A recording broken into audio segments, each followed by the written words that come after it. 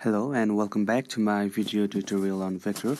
So in this tutorial we'll be looking at another proof question from vector, and here what we have to prove is that the figure formed by joining the midpoints of adjacent sides of a quadrilateral is a parallelogram. So here we are given a quadrilateral figure with four sides. So here ABCD is our quadrilateral, and the point S is the midpoint of side AD, point P is midpoint of side AB, Q is midpoint of BC, and R is midpoint of DC.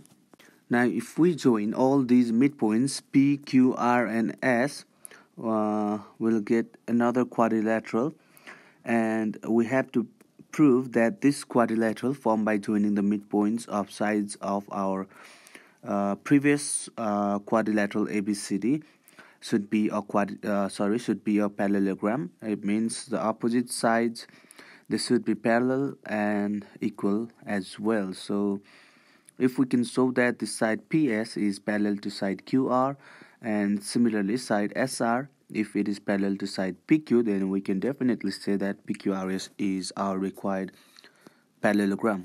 So the first step I'm going to do here is I'll join point B to D. So I'll get this line segment BD after joining point B to D. And if I look into the triangle, BAD, triangle bad, then by applying the triangle law of vector addition, what I get is vector BD. So moving from point B to point D is same as moving from point B to A, and then again from A to D. So I can write vector BA plus vector AD. So this is what we can write from triangle law of vector addition.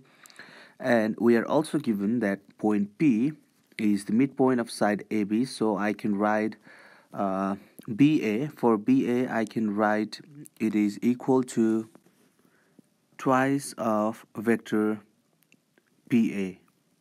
So this vector BA, it means moving from point B to A, is double of this vector PA in magnitude. So we should consider the same direction from B to A and P to A. We cannot write here AP instead of PA because the direction is reverse and it will just not talk about the direction. So similarly for AD, so AD is moving from point A to D, and I can write it is double of vector AS.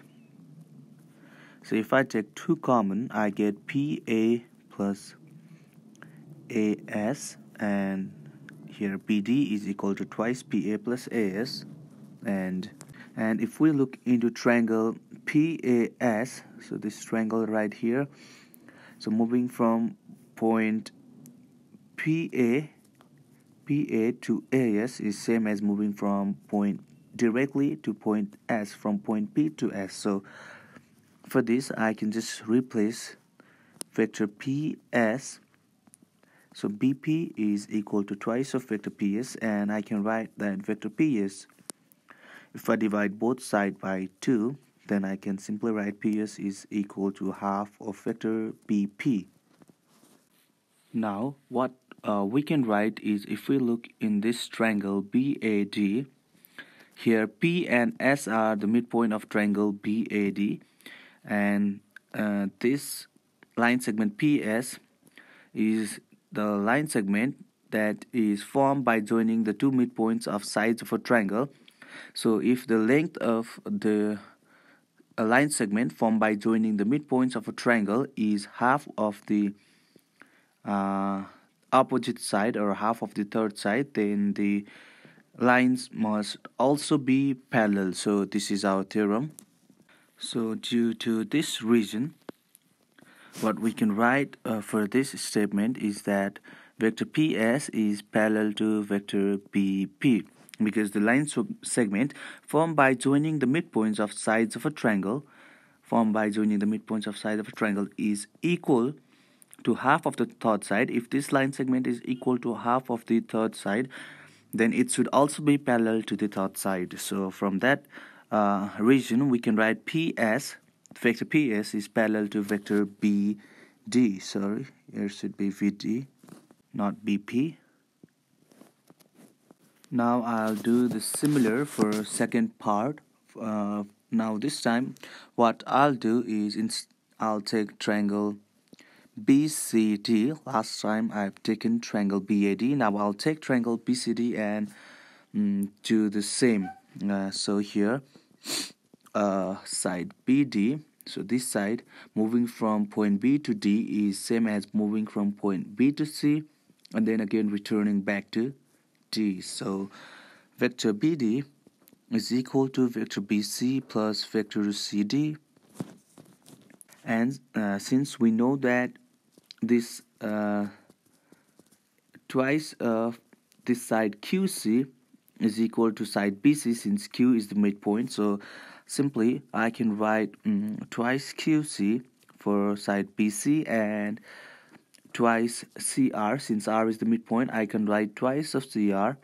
If we add 2 CR, then we can get CD. So twice CR for CD. If I take 2 common, I get QC plus CR is equal to BD, and QC plus CR. Now moving from point Q to point C and again returning back to R by applying the triangle law of factorization is same as moving directly from point Q to R. So I can substitute or plug in QR instead of QC vector plus CR vector. So I can write BD is equal to twice of QR. Now if I divide both sides by 2, I get the value for QR, and QR is equal to 1/2 of vector BD. Now since QR is equal to 1/2 of BD, by applying the same conclusion or the same reason here, what we can write is QR side must also be parallel to side BD. So our second conclusion number 2, is QR is parallel to BD. Now by the help of conclusion number 1 and 2, we can see that this line PS is parallel to line BD as well, and QR is also parallel to line BD. So since PS is parallel to BD and BD is also parallel to QR, we can write that PS is parallel to QR by using conclusion number 1 and conclusion number 2. Our final conclusion is PS is parallel to QR, and by applying the same concept, we can show that PQ, so PQ is also parallel to by using the same logic, we can show that PQ and SR are parallel as well and equal. So for that, what you have to do to prove this, you just have to join A and C, this diagonal you should consider, and since PQ is also equal to vector AC and SR is also equal to half of vector AC, you can see that they are equal in magnitude as well, and they are parallel to each other. So since the opposite sides of our quadrilateral PQRS are equal and also parallel, we can say that PQRS is a parallelogram. So finally, we have our conclusion that the figure formed by joining the midpoint of adjacent sides of a quadrilateral is a parallelogram. So here PQRS is our parallelogram and ABCD is our quadrilateral. I hope it is clear to you, and thanks for watching.